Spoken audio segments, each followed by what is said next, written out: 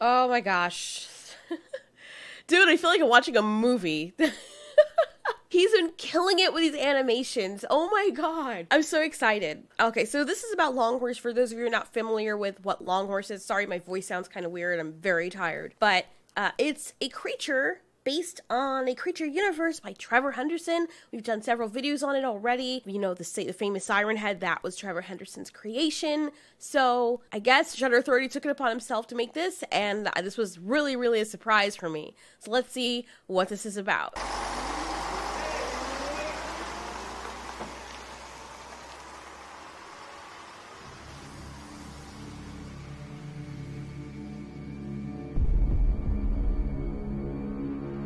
Oh no. Oh dear. Okay. So I guess that means that he's not going to get the next bus for a while, and he's like, look, I want to go home. So, and oh my god. Wait, does that mean that he's stranded there? Because it says next bus is at 7:45. Next bus, 6:45, 7:45. Oh, in the morning. Okay. Yeah, that sucks, dude. I've been there. It's the worst feeling to feel stranded, dude. I've been stranded. I was sitting there talking to one of my cute teachers, and I was, okay, never mind.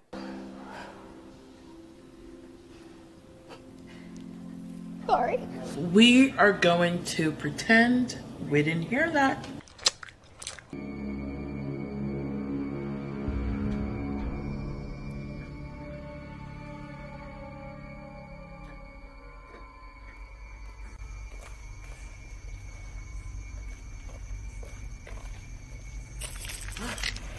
Oh my god. Okay. Dude, if these noises, like, come on. Oh, Jesus Christ. I can't do this right now. I have to go to bed. Like...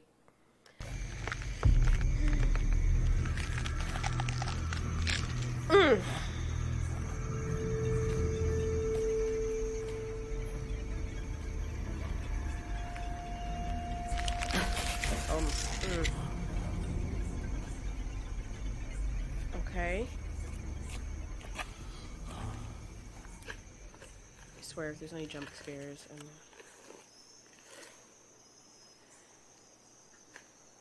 Please don't. Okay, so, no, I'm gonna have to finish this in a minute, because, like, I can't. I'm about to go to bed. I cannot. So, we'll reconvene in a little bit. Next morning. Okay, so as soon as I woke up, I decided to finish reviewing this. Oh god, last night was just not the time. I don't know why, the Longhorse thing just freaks me the So, I still have it set up. Okay, so we're gonna continue off. So if I sound a little bit different, it's why, I mean, I still just woke up, but, sometimes you point out that I sound different, and that's, like, really because I took a break. But, let's continue. Actually, we're gonna go back. Or no, actually, I'll watch it over and then come back to where I left off, which is 116. Okay, so... This is really stressful for me. It's not even funny. I'm not trying to entertain you guys or be funny. It really is stressful. Okay, let's go. The noises. Why is he not having his light on? Jesus Christ. Ah! Stop! Jeez! I can't... I don't know if I can watch this. Like... This isn't funny. Like, I don't know if I can do this. I can do everything else. I can do Siren Head. I cannot do Longhorse. You know what? I'll just watch it on my own so I can get through it at my own pace, and then I'll come back and give you guys the review. So I watched over the Longhorse horror short film. It was really good. Longhorse is actually really cute. Man, sorry. This was really well done, and obviously Shutter Authority did his homework. I love that they introduced Longhorse, and Longhorse seemed to have been protecting him from Siren Head, and the guy's like, screw you, Longhorse, and Longhorse like, all right, brah, try to help you out. What really got me was when the guy tried to run away, he jumped over Longhorse, and the sirens were like, stay right there, and then he steps on these gnarly looking toes. Dude!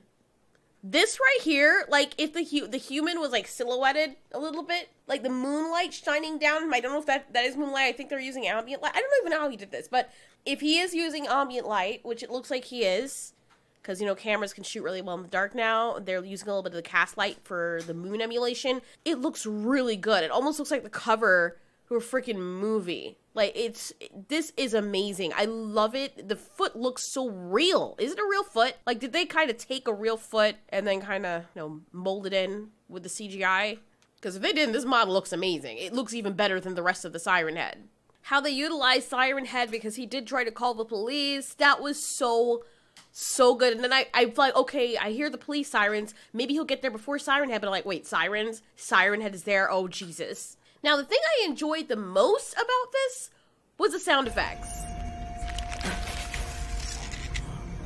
The neck cracking and popping and weird noises, like I could actually hear it in my ear. And it was a really good utilization of that. Sometimes, even if you don't have the best graphics in your movie, you can actually make the movie so much more scary than it is just by utilizing sound. Because that's something that's a heightened sense, especially if you can't see in the dark. For me, I feel like if I'm in the dark and I'm impeded, I'm going to rely highly upon my sight. That was just so amazing how that felt amplified times 1,000, because you know it's not something that is naturally occurring in the environment. Nothing's gonna sound like a goddamn neck popping every 5 seconds. The guy's reactions were good, like, but I was wondering to myself, why would you go looking for it? But he's not expecting it to be a freaking long horse, demon looking thing. I like his facial reactions, but I would have liked if he was a little bit more scared. I mean, I understand that where they're shooting, it's probably dark, and you can't exactly scream bloody murder because there's people sleeping. And you gotta use what you got, okay? But I would have liked a little bit more fear on the actor's face, because he was cornered, and I could see that he was reacting to where the placement of Longhorse was, but he didn't really look scared. Like, if you can't scream, because I don't necessarily scream when I'm in a situation like that, not that I was being in a situation where there's a freaking Longhorse thing following me around. Knock on wood. I don't have wood. Damn it. Anyways, what I found helps is to actually scare the mess out of people that you're trying to direct. Now, this may sound sadistic and cruel, but I used to babysit my siblings and my cousins, and I am really big on imagination. So, when I was making up a game for them where I was the dragon monster thing, I had to make them really feel it.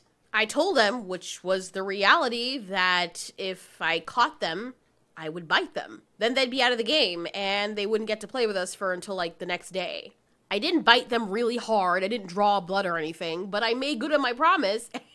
And my littlest cousin, I caught her first, and I bit her, and then I straddled her and started tickling her, and then, like, started biting her. Listen, it's a weird kind of thing, you know, it's okay in my country. So, everyone else realized what happened, and they're like, oh shit, she's not playing around. And for some reason, the fear just got amped up. Like, it was so much more fun, because I felt like a monster. Like, I want to eat these little shits. And they were scared shitless. Like, you should have seen their faces. They weren't having fun anymore. That was a different level of what the hell, whatever that was. And that's why they loved playing with me, because they actually felt afraid. Huh? What? See, so his reaction here, he looks afraid, but his body isn't responding. He's not running fast enough. He should be bolting and kicking it. Send a dog after him or something. But he was realistically trying to throw something at it, which I think that I would do. He called emergency, and he basically sent his location to police. I didn't know you could do that. It's kind of awesome. His facial expressions need to match what his body is doing, even though his body is a little bit slow. And I know it's hard to do it because, especially if you don't have enough time with your character, I give them credit for being able to do this in as little time as they're able to do it. That's the only thing that I would do, like amp them up with some music or something. And because this is a terrifying thing. This is something from another dimension. Unless, of course, the guy thinks he's dreaming. But it kind of would be funny, though, if he starts screaming or letting out little shrieks and then somebody calls the cops because they think someone's actually hurt. And Shadow Authority's like, no, we're filming a movie. They're like, go home! It was really good. I enjoyed it. It was short, it was simple, and it was true to the lore, even though Longhorse, I believe, he usually appears in your dreams before something happens. And I think this honestly makes better sense, because if Siren Head was there, like, if someone dreamed something and Longhorse trying to warn them, like, that's not the best way to do it, because, like, as far as I'm concerned, like, I don't know what you are, and if I didn't know that the lore was that if I see you in my dream, that means you're trying to protect me or tell me of something that's coming, I'm dead anyway. Like, it's not like Longhorse really prevents you from getting in danger. He just lets you know that there is going to be danger, and you don't know, you don't have any way of telling where it's going to come from. The fact that Shadow Authority brought it to life in the real world, and it actively tried to prevent this guy from getting killed, I think makes a lot more sense for the monster. It's just a great way of interpreting it. Anyways, guys, if you want to see the whole animation yourself, go on over to Shadow Authority, give him a like, give him a comment, as that continues to support the channel and help it out. We want to support our animators, so if you can't donate to him, please leave a comment and share the video, because I'm sure that a lot of Trevor Henderson buffs would love to see this. Thanks so much for watching. This has been Ultiori. You ask, we answer.